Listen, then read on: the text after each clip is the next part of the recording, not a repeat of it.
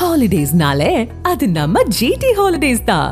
GT Holidays, South India's #1 travel brand. You know you are special when you're with GT Holidays.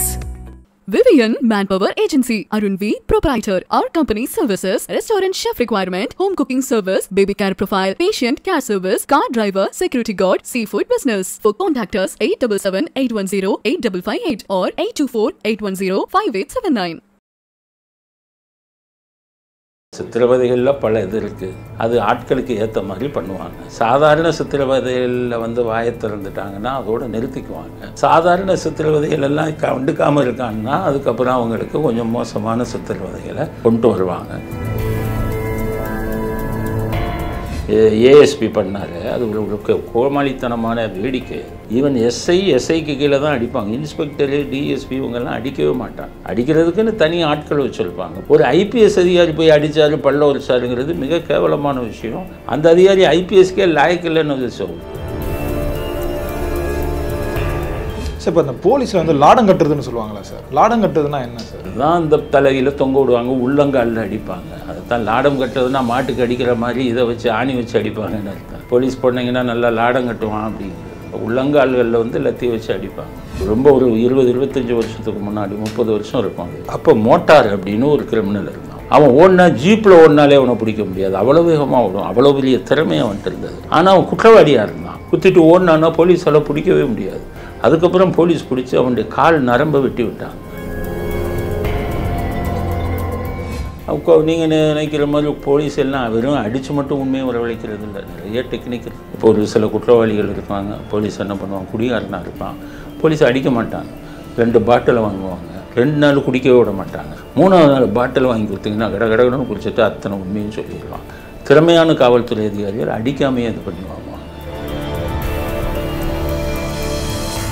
Rape பண்ணவங்களை கொண்டு போய் என்ன பண்ணுவாங்க, castration ஒன்று பண்ணாங்க. கேஸ்ட்ரேஷன்னா மிருகத்துக்கு இது பண்ணுற மாதிரி அந்த பிறப்பு உறுப்பை நசுக்கி எடுத்துடுவாங்க. கேஸ்ட்ரேஷன். அப்புறம் நாளாக இது மிக கொடுமையானது, இதை பண்ணக்கூடாது அப்படின்ட்டாங்க. இப்போல்லாம் பார்த்தீங்கன்னா ஒரு இன்ஜெக்ஷன் போடுவாங்க. அதுக்கப்புறம் இந்த பாலியல் இதில் சம்மந்தப்பட்ட குற்றவாளிகளுக்கு அந்த எண்ணமே வராது, செக்ஷுவல் உணர்வுகளே வராது. சார் வணக்கம். சார் வணக்கம். எப்படி சார் இருக்கீங்க? சார், இப்போ என்ன தான் விடுதலை விசாரணை படங்கள் எல்லாம் போலீஸோட இந்த 3rd டிகிரி ட்ரீட்மெண்ட் பற்றி சொல்லியிருந்தாலுமே உண்மையாகவே போலீஸோட இந்த 3rd டிகிரி ட்ரீட்மெண்ட்லாம் எப்படி சார் இருக்கும்? எந்தெந்த மாதிரிலாம் பண்ணுவாங்க? அதாவது முன்னாடி அந்த காலத்தில், இப்போதைக்கு இப்போ வந்து அந்த அளவுக்கு இந்த படங்களில் காட்டுறதெல்லாம் முன்னாடி நடந்த விஷயங்கள். இப்போ வந்து அந்த அளவுக்கு நிறைய விஷயங்கள் வந்து மாற்றம் வந்துடுச்சு. அப்போல்லாம் எப்படின்னு கேட்டிங்கன்னா, போலீஸுக்கு வந்து சில கடமைகள் உண்டு. என்ன கடமைகள் அப்படின்னு கேட்டிங்கன்னா, ஒருத்தர் திருடி இருப்பார், ஒரு 200 சவரன் திருடி இருப்பார். 200 சவரன் திருடினோன்னா அவர் போலீஸில் மாட்டுவார். ஆனால் அவர் என்ன பண்ணுவார், அந்த 200 சவரனை பத்திரமா எங்கேயாச்சும் பதுக்கி வச்சுருப்பார், இல்லைன்னா விற்று பணமாக்கியிருப்பார். அப்போ போலீஸுக்குரிய கடமை என்னென்னா, அந்த திருடின 200 சவரன் நகையை வந்து மீட்டு பாதிக்கப்பட்டவங்ககிட்ட, அந்த பொருளை இழந்தவங்ககிட்ட கொடுக்கணும். அதுதான் போலீஸோட கடமை. அப்போ நீங்கள் யாரை டீல் பண்ணுறீங்க, ஒரு நொட்டோரியஸ் கிரிமினல், ஒரு மோசமான குற்றவாளியை டீல் பண்ணுறீங்க. அவன் வந்து வாயவே திறக்க மாட்டான். எத்தனையோ குற்றவாளிகள் என்ன பண்ணுவான், அந்த மாதிரி கொள்ளையடிக்கிற நகையை தூக்கி ஒழிச்சு வச்சுட்டு ஜெயிலுக்கு போயிட்டு வந்துட்டு அதை அனுபவிப்பாங்க. அப்போ போலீஸ்க்கும் அவனுக்கு இருக்கிற ஒரு நேரடியான ஒரு மோதல் என்னென்னா, திருடின நகையை மீட்கணுங்கிறது போலீஸோட குறிக்கோள். திருடின நகையை வெளியில் கொடுக்காம அப்படியே நம்ம இது பண்ணிவிட்டு வெளியில் ஜெயில் முடிஞ்சு வந்து அதை அனுபவிக்கணுங்கிறது அவன் குறிக்கோள். அந்த 2 பேருக்கும் நடக்கும் போராட்டத்தில் தான் இந்த பிரச்சனைகள் வருது. அப்போ போலீஸ் வந்து சட்டத்திற்கு உட்படாத சில விஷயங்களை பண்ணி அந்த குற்றவாளிகள்கிட்டருந்து உண்மையை வரவழைக்கணும். அதுதான் அவங்களுடைய, அதுக்குத்தான் சில விஷயங்களை அவங்க பண்ணுவாங்க காவல்துறையில். உதாரணத்துக்கு லத்தினால் அடிப்பாங்க, தலையில் கட்டி தொங்க விடுவாங்க, முட்டியில் அடிப்பாங்க. இதெல்லாம் அடித்து உண்மையை சொல்லுடா அப்படின்னு தான் கேட்பாங்க. இப்போ போலீஸுடைய இது வந்து எப்படின்னா, இந்த மற்றவங்கள மாதிரி ஒருத்தன் அடித்து வெட்டி குத்துறான், கொலை பண்ணுறாங்களே, அந்த மாதிரி ஒரு டியூட்டி இல்லை அவங்களுக்கு. அவங்களுக்கு உண்மையை வரவழைச்சு மக்களுக்கு இப்போ பாதிக்கப்பட்டவங்களுக்கு கொடுக்கும். எப்போவுமே காவல்துறை செய்கிறத நம்ம வந்து 2 கண்ணோட்டத்துலேயும் பார்க்கணும்.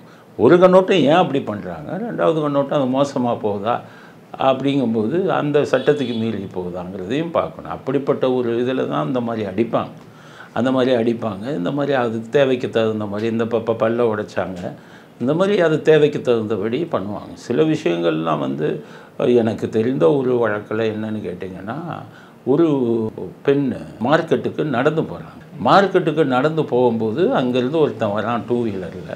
அந்த பெண்ணு பக்கத்தில் நின்றுட்டு அந்த பெண்ணு மேலே இது பண்ணி அவங்கள பாலியல் பலாத்காரம் பண்ணிட்டு போயிடுறான். உடனே அந்த பெண் வந்து நேர காவல் நிலையத்துக்கு வராங்க.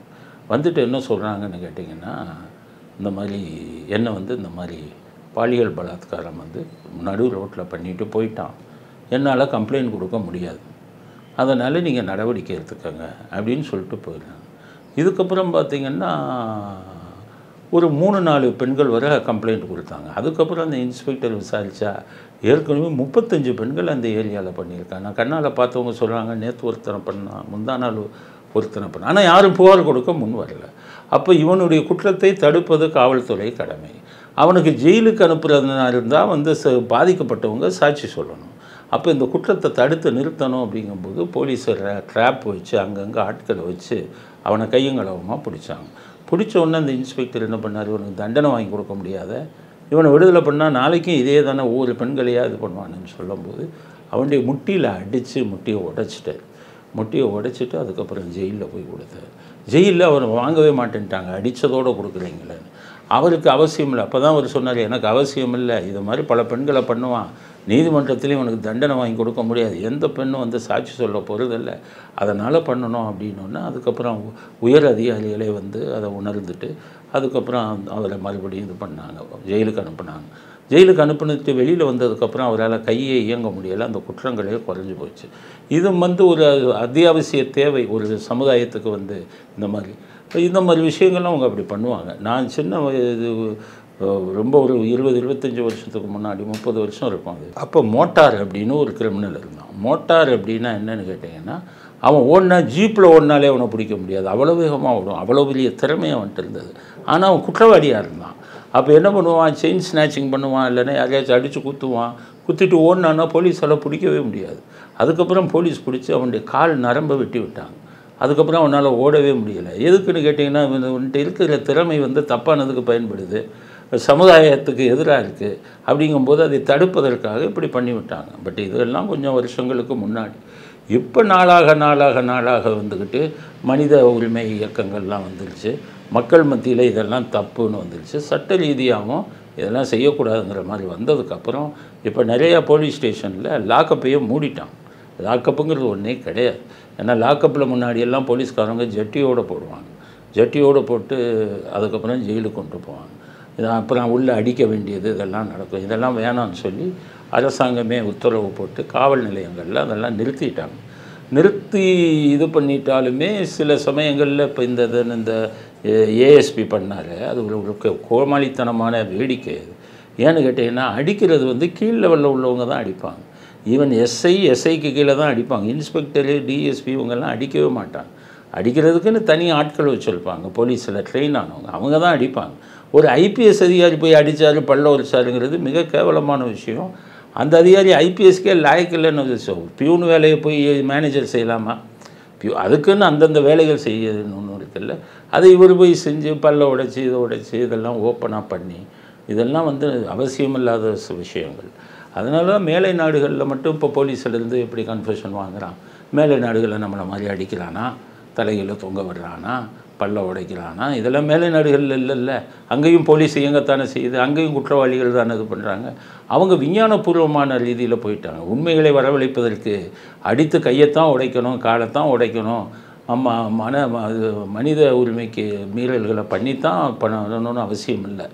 அதுக்கான விஞ்ஞானபூர்வமான விஷயங்களை பண்ணலாங்கிறது தான் வெளிநாட்டு காவல்துறை பண்ணிக்கிட்டு இருக்காங்க. சார், இப்போ அந்த போலீஸில் வந்து லாடம் கட்டுறதுன்னு சொல்லுவாங்களா சார்? லாடம் கட்டுறதுனா என்ன சார்? அதுதான் இந்த தலையில் தொங்க விடுவாங்க, உள்ளங்காலில் அடிப்பாங்க. அதுதான் லாடம் கட்டுறதுனா மாட்டுக்கு அடிக்கிற மாதிரி இதை வச்சு ஆணி வச்சு அடிப்பாங்கன்னு அர்த்தம். அது ஒரு டேர்ம். போலீஸ் போனீங்கன்னா நல்லா லாடம் கட்டுவான் அப்படிங்கிறது. இந்த உள்ளங்கால்களில் வந்து லத்தியை வச்சு அடிப்பாங்க. அது பல விஷயங்கள் பண்ணுவாங்க. அது அந்த டெக்னிக்கெல்லாம் வந்து போலீஸுக்கே சொல்லி கொடுப்பாங்க. இதெல்லாம் வெள்ளைக்காரங்காலத்தில் போலீஸ்க்கு வந்து உபயோகப்படுத்தின டெக்னிக். நம்ம சுதந்திரமாகி நம்ம ஆளுங்க சுதந்திரம் கேட்டவனெல்லாம் இந்த மாதிரி தொங்க விட்டு லாடம் கட்டினாங்க. அப்போ யார்? வெள்ளைக்காரன் போலீஸு.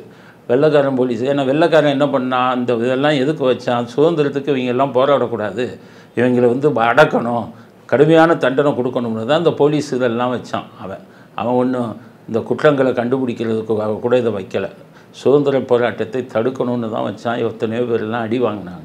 அடி வாங்கிட்டு காந்தி இவங்கெல்லாம் வந்து ஜெயிலுக்கு போயிட்டு வந்தோடனே காந்தியே சொன்னார், ஐயோ ஜெயிலை மாற்றணுமையா, ஜெயில் என்ன இவ்வளோ மோசமாக இருக்குது, கூழ் ஊற்றுவாங்க, களி இப்போ சில பேர் சொல்கிறாங்க ஜெயிலுக்கு போய் களி சாப்பிடணும். இப்போ களியே எங்கேயும் இல்லையே, ஜெயிலில் பூரா சோறு தான் கொடுக்குறாங்க, நல்ல சாப்பாடு எல்லாம் கொடுக்குறாங்க. சார் இப்போ இந்த 3rd டிகிரி ட்ரீட்மெண்ட்டில் வந்து முக்கியமானது வந்து இந்த நகம் இருக்குல்ல சார், அந்த நகத்தை பேக்கிறது, இந்த விரலை வந்து துண்டாக கட் பண்ணுறது, அந்த மாதிரி ட்ரீட்மெண்ட்லாம். விரலெல்லாம் கட் பண்ண மாட்டாங்க, நகங்களில் ஊசி வச்சு குத்துறது, நகங்கள் இது பண்ணுறது, இந்த மாதிரி சின்ன சின்ன விஷயங்களை பண்ணி பேச வைப்பாங்க. அதை வந்து ஒரு உயரதிகாரியோ முதலமைச்சரோ எப்படி பார்க்கணும்னா, சார் இந்த மாதிரி 3rd டிகிரி பண்ணிட்டாரு அப்படின்னோடனே அவரை கைது பண்ணி உள்ள ஓடுனே சொல்லக்கூடாது. நல்ல முதலமைச்சர் தான் கூப்பிடணும். எதுக்காக பண்ணான், என்ன குற்றம். இந்த ஏஎஸ்பி பார்த்தீங்கன்னா எல்லா பேரையுமே அந்த மாதிரி பண்ணியிருக்காங்க. சமூகத்துக்கு ஆபத்து ஏற்படக்கூடிய குற்றவாளிகள்னாலும் பரவாயில்ல, அவர்களுக்கு காவல்துறை தண்டனை கொடுப்பதற்கு அவங்களுக்கு அதிகாரம் கிடையாது. ஒரு குற்றத்தை அது தண்டனையாக இருக்கக்கூடாது. நீங்கள் கொடுக்குற ட்ரீட்மெண்ட்டில் வந்து சில உண்மைகளை வரவழைக்கிறதுக்காக இருக்கணும். நீங்கள் நினைக்கிற மாதிரி போலீஸ் எல்லாம் வெறும் அடித்து மட்டும் உண்மையை வரவழைக்கிறது இல்லை, நிறைய டெக்னிக் இருக்குது. இப்போ ஒரு சில குற்றவாளிகள் இருப்பாங்க, போலீஸ் என்ன பண்ணுவாங்க, குடிகாரனாக இருப்பான், போலீஸ் அடிக்க மாட்டாங்க, 2 பாட்டிலை வாங்குவாங்க, ஃபுல்லாக உனக்கு பாட்டில் வாங்கி கொடுக்குறேன் உண்மையை சொல்லியானா சரிம்மா, 2 நாள் குடிக்கவே விட மாட்டாங்க. 3ஆவது நாள் பாட்டில் வாங்கி கொடுத்தீங்கன்னா கடகடன்னு குடிச்சிட்டு அத்தனை உண்மையும் சொல்லிடுவான். திறமையான காவல்துறை அதிகாரிகள் அடிக்காமையே இது பண்ணி வாங்குவாங்க. இன்னும் சில பேர் போதை மருந்துக்கு அடிமையாக இருப்பான், அவனுக்கெல்லாம் அடிக்கவே மாட்டாங்க. 2 நாள் போதை மருந்தெல்லாம் மட்டும் 3ஆவது நாள் போதை மருந்து இவங்களே வாங்கி கொடுப்பாங்க, சொல்லிடுவாங்க உண்மையை. எமோஷனலாகவும் ஒரு மாதிரி அட்டாக். ஆமாம். சில பேர் வந்து மனைவியை கூட்டிகிட்டு வந்துடுவாங்க போலீஸ் ஸ்டேஷனுக்கு, குழந்தையோடு கூட்டிகிட்டு வந்தாங்க, மனைவியும் பிடிச்ச உள்ளே போட்டுடுறேன். பெற்றோர்கள் இருந்தாங்கன்னா அவங்கள கூட்டிகிட்டு வருவாங்க, அவங்கள பிடிச்ச உள்ளே போட்டுடுறேன். அப்போ அதெல்லாம் தாங்க முடியாதவன் மனைவி ஒன்றும் பண்ணாதீங்க, பெற்றோர்களை ஒன்றும் பண்ணாதீங்க, நான் உண்மையை சொல்லிடுறேன் அப்படிங்கிற மாதிரி இது பண்ணிடுவான். ஒரு குற்றவாளியெல்லாம் டெய்லியும் எழுதுவான். அவன் எங்கெங்கே திருடுறானோ அந்த டெய்லி எழுதி, அது உடனே போய் டைரி எழுது. அவனுக்கு டைரி எழுதும் பழக்கம் உள்ள ஒரு குற்றவாளி. ஒரு காவல்துறை அவனை பற்றி நல்லா தெரிஞ்சிருப்பான். அவனை பிடிச்ச உடனே வீட்டில் போய் டைரி தூக்கிட்டு வந்துருப்பாங்க, எல்லாத்தையும் விவரமாக எழுதியிருப்பான், டச்சே பண்ண மாட்டாங்க, எந்தான்னு கொடுத்துட்டு போயிடுவாங்க. அது மாதிரி வெறுமனை அடிக்கிறதில்ல, நல்ல காவல்துறை அதிகாரிகள்லாம் அவன் வீக் பாயிண்ட்டை பயன்படுத்தி அடிக்காமையே சில இது கொண்டு வருவாங்க. இன்னும் சில இதெல்லாம் பார்த்திங்கன்னா லாக்கப்பில் இருக்கிறவங்களாம் மனைவி பார்க்க வருவாங்க. மனைவி பார்க்க வந்தோடனே இவங்க மைக்ரோஃபோன் இருக்கிற ரூமுக்குள்ளே மனைவியும் குற்றவாளியை திறந்து உள்ளே விட்டுருவாங்க, அவன் மனைவிட்ட பேசுங்க. அப்போ மனைவிட்ட அவன் பல ரகசியங்களை சொல்லுவான். என்ன சொல்லுவான், நான் எதுக்கு வந்தேன், நான் இங்கே வச்சுருக்கேன் பணத்தை, நீ அங்கே எதுவும் பண்ணாத, நான் போலீஸை சமாளிச்சுட்டு வெளில வந்துடுறேன் அப்படின்னு. அதை அப்படியே ரெக்கார்ட் பண்ணிவிட்டு மனைவியை அனுப்பிட்டு அவன் சொன்ன கன்ஃபெஷனை வச்சு இவன் இந்த இடத்துல சொன்னான்னா அங்கே போய் நகையை கொண்டு வந்துடுவாங்க. அப்போ அடிக்கணும் அப்படிங்கிற ஒரு நெசசிட்டியே அவங்களுக்கு ஏற்படாது. ஸோ இந்த மாதிரி பண்ணுற டெக்னிக்கும் நிறையா இருக்குது. அந்த மாதிரி இப்போ லாக்கப்பில் ஒரு குற்றவாளி இருப்பான், அவனை வந்து ஒரு 2-3 நாள் உள்ளே போடணுன்னு முடிவு பண்ணுவாங்க. அப்போ அவனுக்கு பேச்சு துணை இல்லாமல் இருக்கும், இருட்டு இருக்கும், உள்ளே ஃபேன் இருக்காது, லைட் இருக்காது, உள்ளேயே இருப்பான், அப்படியே யார்கிட்டடா பேசுவோன்னு இருப்பான். அப்போ போலீஸ்காரவங்க அவங்களுக்கு தெரிஞ்ச குற்றவாளியே வேணும்னு லாக்கப்பில் போடுவாங்க. போட்டுட்டு அவன் என்னென்ன சொல்கிறான்னு அவன்கிட்ட பேச்சு கொடுறாம, இவங்க அனுப்பின குற்றவாளி லாக்கப்புக்குள்ளே இருந்தோடனே அவன் யார்கிட்டடா பேசுவான், 2 நாள் சாப்பாடு தண்ணியெல்லாம் ஒழுங்காக கிடைக்கலன்னா இவன்கிட்ட பேசுவோன்ட்டு நீ என்னப்பா எதுப்பானே ரகசியங்களை பூரான்னு சொல்லுவான். அவனுக்கே தெரியாமல் அத்தனை இதையும் எடுத்து அந்த குற்றங்கள் சம்மந்தமான இதுங்களை அவங்க பண்ணிக்குவாங்க. இது மாதிரி வெறும் அடிக்கிறது மட்டும்தான் நம்ம கண்ணுக்கு தெரியும், ஆனால் அடிக்காமல் பண்ணுற விஷயங்களும் அவங்க நிறையா பண்ணுறாங்க. அடிப்பது வந்து ரொம்ப காட்டு மிராண்டித்தனம் இன்றைக்கி உலகத்தில், அதை குறைத்து கொண்டு நீங்கள் பண்ணணும் அப்படிங்கிறது. ஆனால் முழுவதும் அடிக்கிறதையும் நீங்கள் நிறுத்தக்கூடாது. மோசமான குற்றவாளிகள், ஆபத்தான குற்றவாளிகள் நாட்டில் நிறையா இருக்கான். அவன்கிட்டருந்து பொதுமக்களை காப்பாற்றணும்னா நீங்கள் இந்த அடிங்கிறதும் ஓரளவு வைக்கணும். அது எல்லை மீறி போகாமல் பார்த்துக்கணும் காவல்துறை அப்படிங்கிறது தான் நம்ம அவங்களுக்கு சொல்லக்கூடிய. சார் இப்போ ஒரு சில படங்கள்லாம் நாங்கள் பார்த்துருக்கோம், இந்த பிவிசி பிளாஸ்டிக் பைப் இருக்குல்ல சார், அதை வந்து பின்னாடி வந்து விட்டுருது, அந்த மாதிரி சித்திரவதைகள்லாம் பண்ணுவாங்களா சார்? சித்திரவதைகளில் பல இது இருக்குது, அது ஆட்களுக்கு ஏற்ற மாதிரி பண்ணுவாங்க. சாதாரண சித்திரவதைகளில் வந்து வாயை திறந்துட்டாங்கன்னா அதோடு நிறுத்திக்குவாங்க. சாதாரண சித்திரவதைகளெல்லாம் கண்டுக்காமல் இருக்காங்கன்னா அதுக்கப்புறம் அவங்களுக்கு கொஞ்சம் மோசமான சித்திரவதைகளை கொண்டு வருவாங்க. அதை நம்ம மேலதிகாரிகள் எப்படி பார்ப்பாங்கன்னு கேட்டிங்கன்னா அவங்களே கூப்பிட்டு கேட்பாங்க, எதுக்கு அடித்தாம்பாங்க. அவன் சொல்லுவான், போலீஸ் என்னென்ன மாதிரி சார் இன்னும் குற்றம் பண்ணியிருக்கான், வாயவே திறக்கலை, அதனால் இந்த ஃபஸ்ட்டு ஸ்டெப்பை நான் பண்ணேன். அது சரியாக இருந்தால் மூத்த காவல்துறை அதிகாரிகள் அந்த காவலரை காப்பாற்றுவாங்க, ஏன்னா அவன் கடமையை தான் செஞ்சுருக்கான் அப்படின்னு. அதனால் நம்ம என்ன புரிஞ்சுக்கணும், எந்த காவலருக்கும் குற்றவாளிக்கும் சொந்த பகை எதுவும் கிடையாது, அவங்களுக்குள்ள சொத்து தகராறு எதுவும் கிடையாது, அவங்க அந்த குற்றவாளியை பழி வாங்கணுங்கிற அவசியமும் அவங்களுக்கு கிடையாது. அப்போ அஃபிஷியலாக ப்ரொஃபஷனலாக அவங்க சில கடமைகளை செய்யும்போது இந்த மாதிரி விஷயங்கள் செஞ்சு உண்மையை வரவழைக்க வேண்டியது அவங்களுடைய கடமை. அந்த கடமையில் செய்யப்படும் அத்துமீறல்களை நம்ம கண்டுக்காமல் இருக்கலாம்.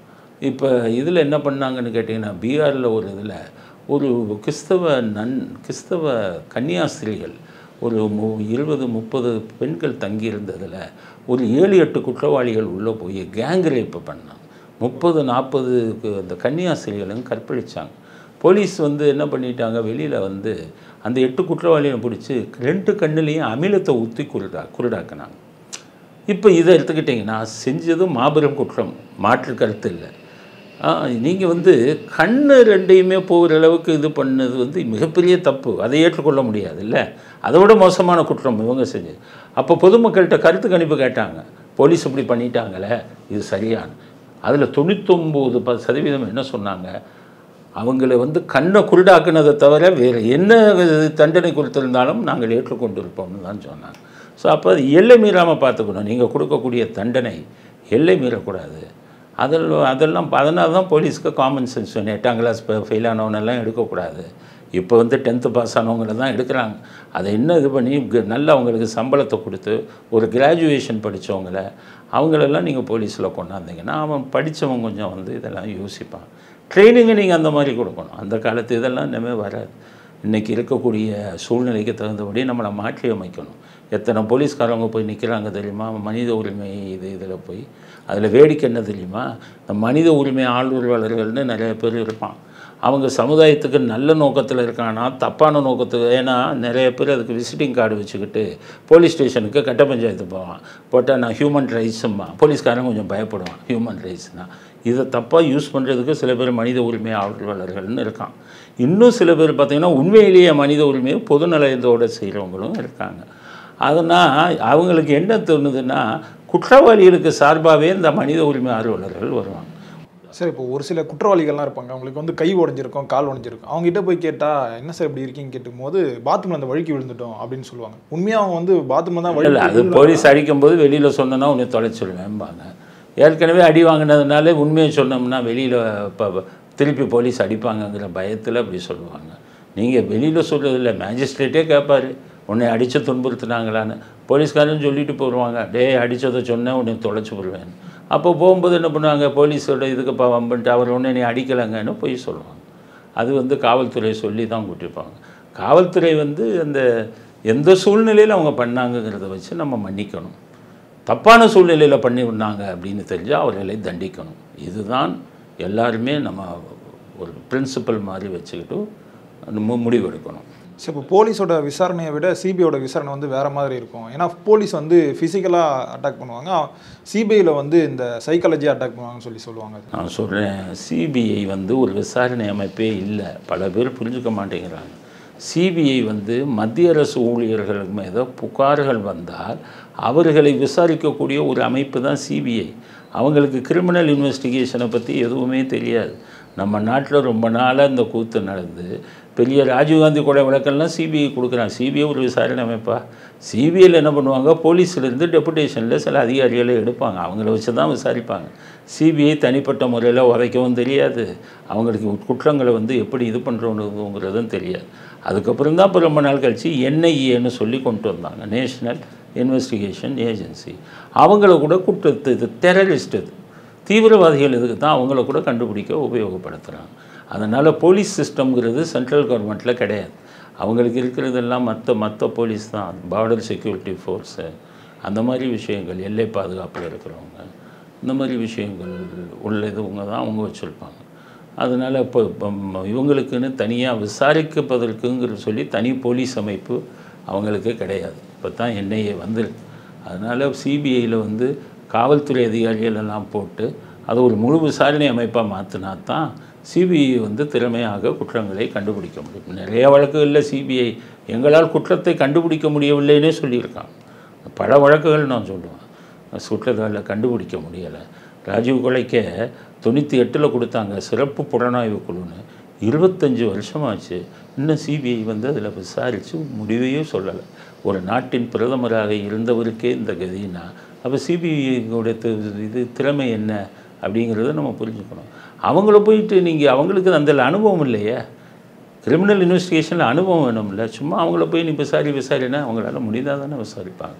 அதனால் சிபிஐ என்ற அமைப்பு வந்து ஒரு சாதாரண அமைப்பு, அது ஒரு குற்ற விசாரணை நடத்தக்கூடிய அளவுக்கு அதில் அனுபவம் உள்ளவர்கள் இல்லை அப்படிங்கிறது தான் அப்பட்டமான உண்மை. சார், இப்போ இந்த மாதிரியான உயிர் சேதங்கள்லாம் ஏற்படாமல் இருக்கிறதுக்கு வேறு எந்த மாதிரியான ட்ரீட்மெண்ட்லாம் பண்ணலாம் சார்?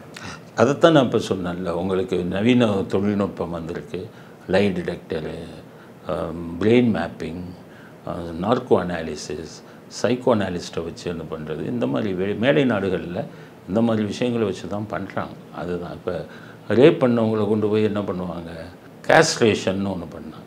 கேஸ்ட்ரேஷன்னா மிருகத்துக்கு இது பண்ணுற மாதிரி அந்த பிறப்பு உறுப்பை நசுக்கி எடுத்துருவாங்க, கேஸ்ட்ரேஷன்.